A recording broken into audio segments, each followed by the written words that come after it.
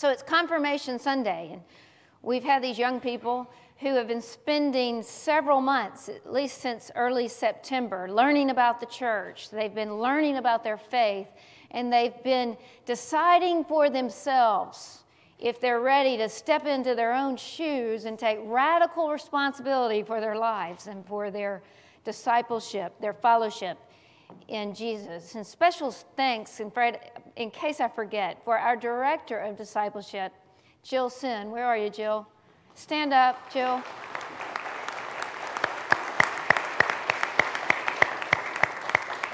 Because Jill really is the person on staff, the minister, she's in seminary right now, who has organized this program and poured into these youth and these families. And it takes a village, and we're grateful for your leadership. So I want to talk a little bit about discipleship. I know you confirmands know what it means to be a disciple, but I can't take for granted that everyone gathered here and those tuning in know what Christian discipleship really is, okay? You know, the mission of our church is to what? Make disciples of Jesus Christ. And in the United Methodist Church, we tacked on another part of that. It's to make disciples of Jesus Christ for the transformation of the world. So what is a disciple? Well, if you look it up in the dictionary, you get several explanations, but simply put, a disciple is a learner, a student, a follower of Jesus Christ. What I want you to know about discipleship, and this is the thesis for my sermon, is that discipleship is a journey, and it's a lifelong journey. We never outgrow. So confirmands, don't get the idea that you have gone through all these classes, you've had a mentor, you've thought about your faith. Don't think that you are now graduating. That's not what's happening here. You've just begun. And we're all, on some level, growing in God's grace. I like what Leonard Sweet says about discipleship. He compares it, Jeannie, to playing an instrument. Not everyone can play at the level of musicality that you can play and other musicians here. Some of us are like, if we were learning to play an instrument, I would be like scratching it out on the violin. Did you get the tune? Mary had a little lamb. So we're all on some continuum, you know, at different levels in the journey of Christian discipleship, and we should be patient with each other. Because we're all precious and beautiful in God's sight and created in God's image, but we're at different places on the journey. One of my favorite authors, you hear me talk about him all the time, and it's Ron Rolheiser. He's a Catholic priest. He's from Canada, and I think he's the contemporary Henry Nouwen of the day. And we're reading a Lenten devotional, and I forgot to mention it, called Daybreaks. And after this service, immediately following the service, or as soon as we all get settled and on our way, I will meet whoever wants to gather in the sub-story, and we'll spend about 30 to 45 minutes going over some of these readings, watching over each other in love, and just spending time together talking about what God's doing in our lives. So if you want to join us, please do, and that happens in the sub-story. But Ron Rolheiser is written extensively on the topic of discipleship. And he's written so extensively is that he's writing a trilogy. And he's already written not one book, not two, but he's working on the third. And he divides discipleship into three phases, okay? He calls the first phase essential discipleship, which is the struggle. And he uses that word because is life a struggle? It's a blessing, but is it a struggle? Yes. From day one, when we're born into the world, we're struggling with what it means to be here, to live, to belong. And by the way, this isn't just for Christians, it's really for everybody. And so this first phase of discipleship is essential discipleship, and it's the struggle to get our lives together. And then we enter in to generative discipleship. And he says this is the struggle to give our lives away. And then the third phase of discipleship is radical discipleship. And this is the struggle to give our deaths away. And so if you want to read more about it, you can read about essential discipleship in his book, The Holy Longing. You can read about generative discipleship in what I think is his best book called Sacred Fire, and he hasn't published yet, I think he's working on it, the one on radical discipleship. So stay tuned, more to come. Let's talk a little bit about essential discipleship. The struggle to what? Get our lives together. Now, this is where you confirmands are, by the way. Now, I'm not trying to put you on the spot, but just go with me here.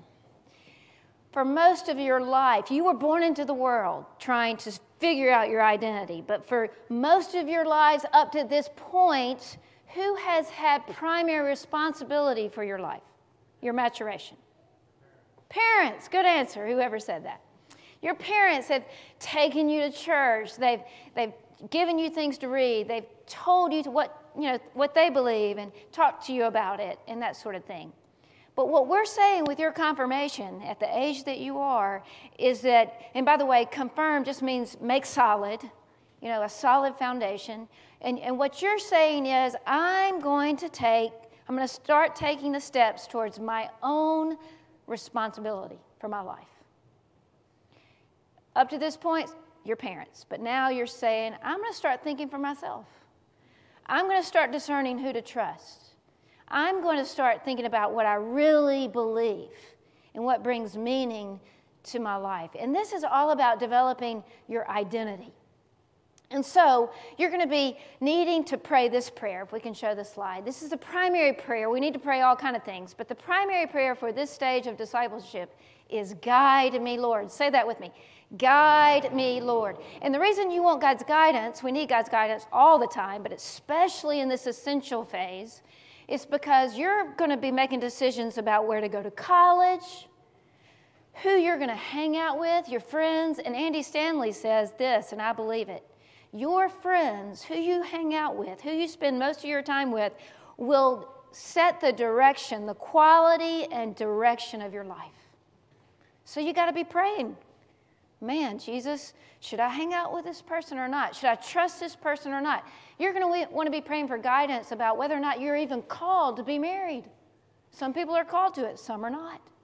You're going to want to ask God to guide you about who to marry. Don't settle. Wait for God to show you who to spend the rest of your life with, because it's a pretty big deal, isn't it, church? But you're going to be asking things like, what do I want to do with my life? What do I want to study? What do I want to become? And you're going to need God's guidance. This is a very exciting time in your life.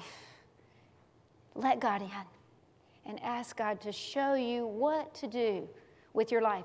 Now, a lot of people enter this time in their teens, their 20s, their 30s, but it's not a one-size-fits all. So I can't tell you how long this phase lasts. But again, it's about developing, building your life, getting your lives together. Guide me, Lord. Now, this second phase is called the generative phase. He also calls it the mature discipleship. Now, this phase, depending on your maturity, you may be in your 30s, like I said, or 20s, 30s, 40s. But this usually is the stage that lasts the longest.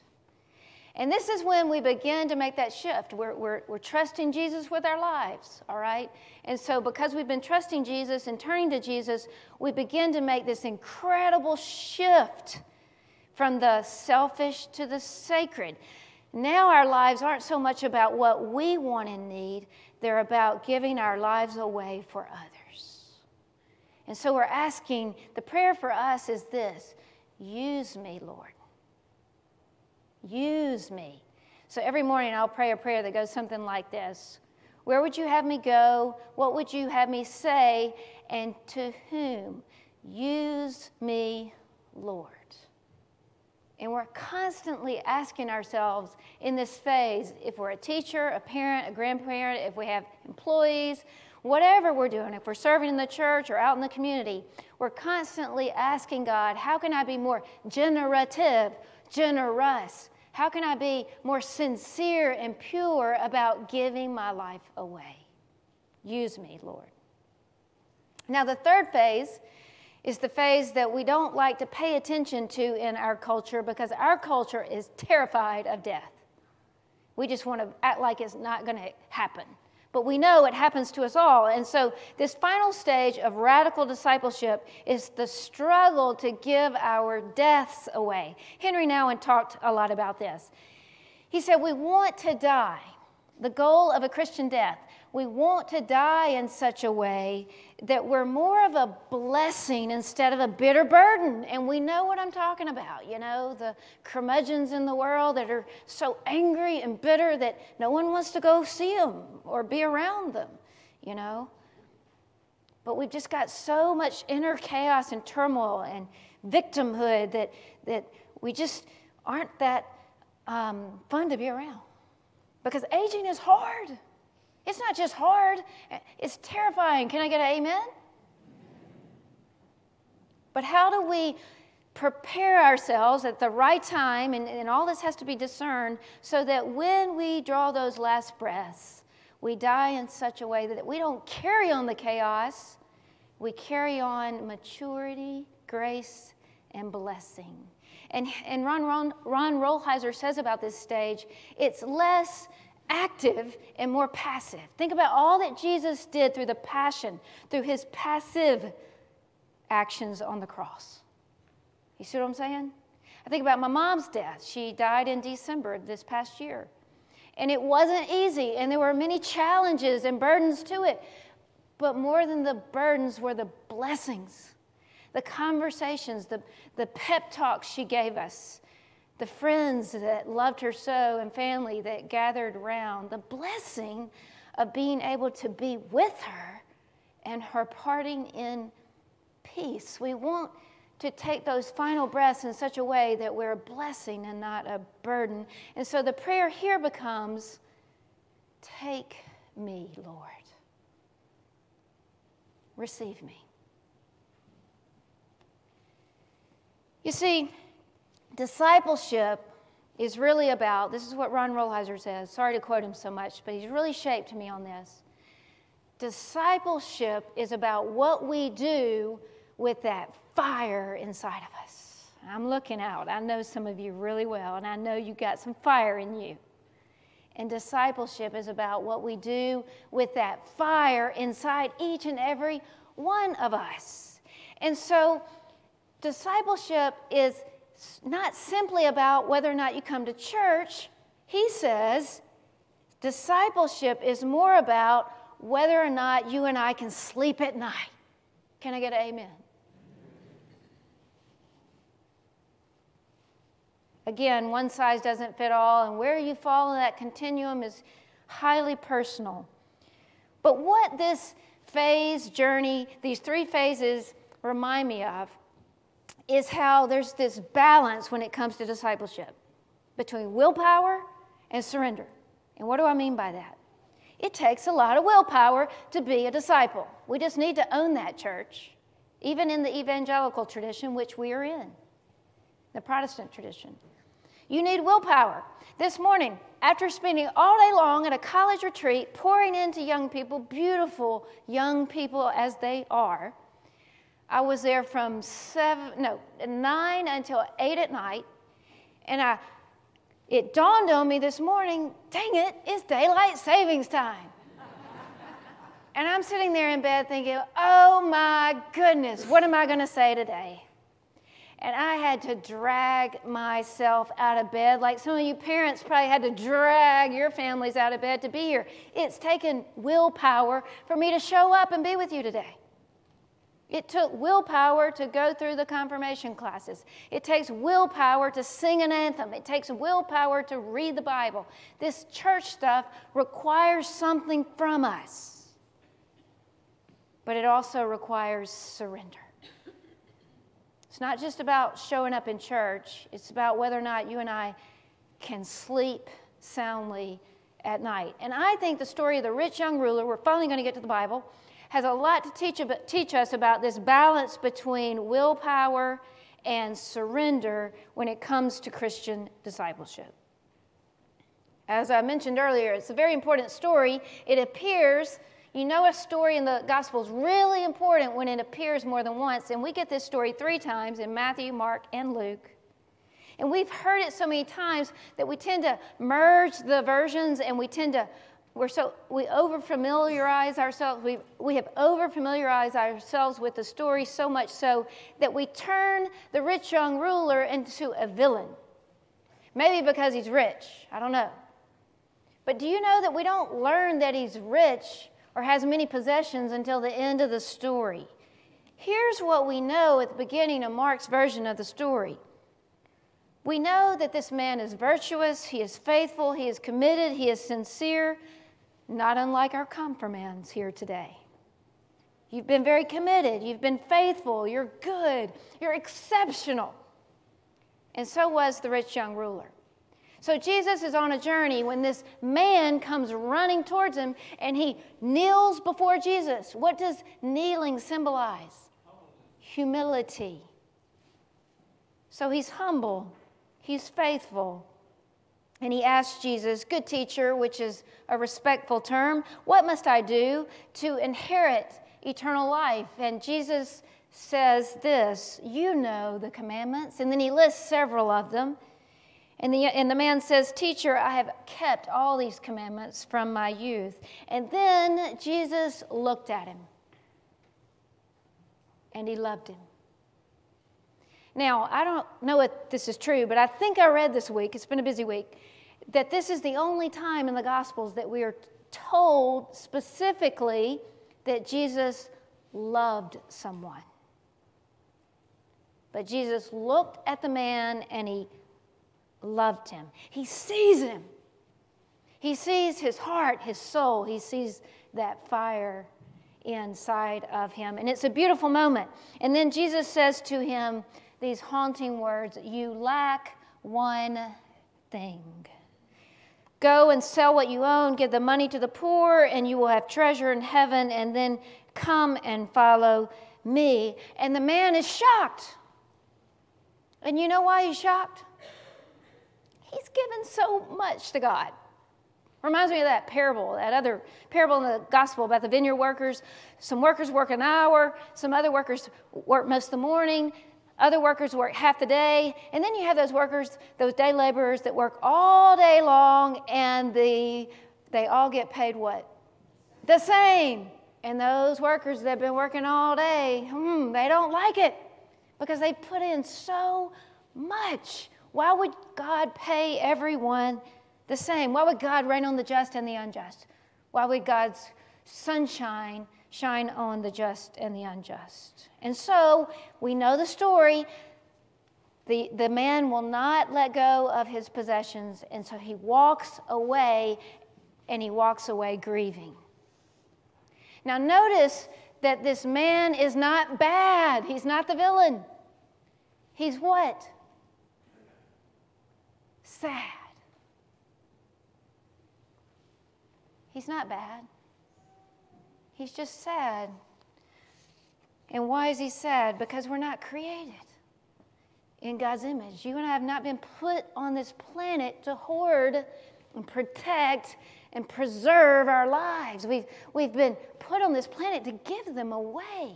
What will it profit you, Jesus says, if you gain the entire world but lose your soul?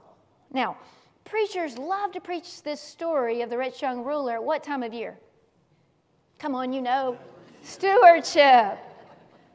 Because the obvious literal meaning is that you're not going to experience wholeness and joy as a faithful follower. You're not going to experience wholeness and joy in your beloved faith community if you're not generous with your money. And we do in this world that we're living in especially in the United States. Money is a big deal, and the reason we need to give our money away from a spiritual point of view is not just to support this church, which we hope you will do, but it's so that money doesn't have so much power and control over us.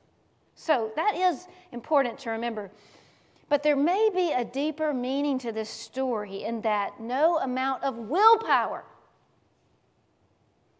no amount of our virtuous efforts will bring healing, wholeness, and salvation to our lives and to our world as well.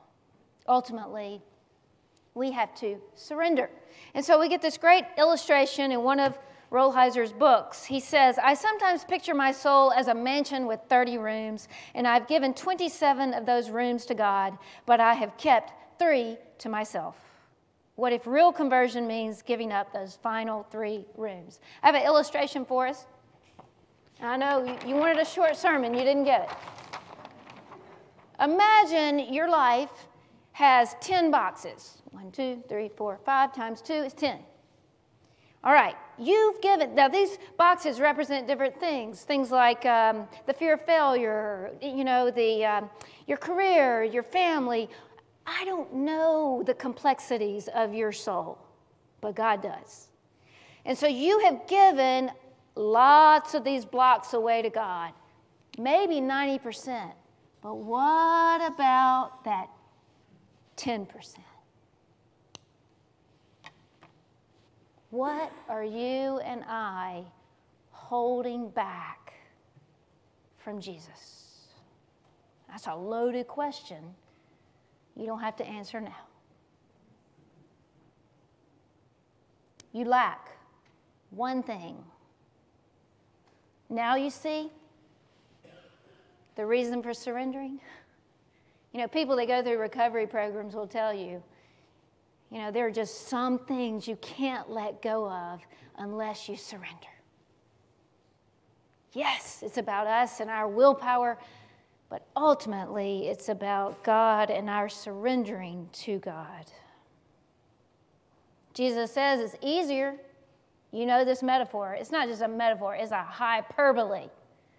Jesus has to really exaggerate so that you and I will get the message. It's easier for what? A camel to get through the eye of a needle than for those with so much to enter into the kingdom of God. And then the disciples, right after Jesus says this, the disciples want to know, then who? Then who can be saved? And Jesus looked. That's what the scripture says. Jesus looked at the disciples. He saw their souls. He saw their hearts. He saw that fire inside of them. And he said this, for mortals it is impossible, but not for God. For God all things are what? Possible. So here's how I want to wrap up. Don't try this alone.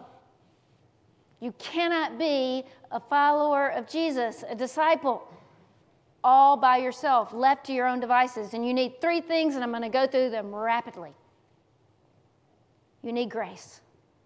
At every phase and stage and age of our lives, we need the grace of God. And what do I mean by that? God's forgiveness, mercy, power, the Holy Spirit pouring in and through us. We live in a secular world where most people think, I'm fine without God. No, we're not. God is our creator, our redeemer, our sustainer, and our willingness to call upon God is everything. So call upon daily at whatever stage you're in. Let us commit to calling upon God and God's grace every moment of our lives. The second thing you need, because you cannot be a Christian all by yourself or a follower of Jesus or even a seeker. You cannot live a meaningful life in this world. I'll take it that far. You cannot be whole. Left to your own devices, you need community.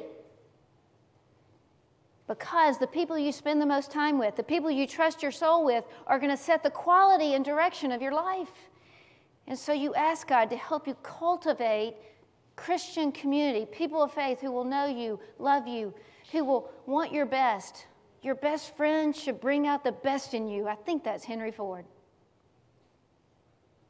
And at every stage, and when you move, and when you join a new church, because life is full of changes, ask God to put people in your life who will help you along the way. I want to mention a small group. Lots of you are involved in small groups, but I want to mention this small group. Do we have the picture? This is a group of people who are mostly members of our church, some not yet, and they are part of a small group. And they meet every Sunday evening without fail. And they're in their 50s, 60s, and 70s. I hope they'll let me share that. But what I like about this is it's a reminder their preacher didn't tell them to meet. It's not because they're part of a confirmation class. These people get together because they want to deepen their friendship with Jesus. They want to give their lives away at every stage of their lives, and they know they can't do it left to their own devices. So they come together to pray, to read Scripture, to just hang out, to watch over each other in love. You need community if you want to follow Jesus and be a Christian disciple. Finally, the last thing we all need, no matter the age, stage, or phase, we need patience. God is patient.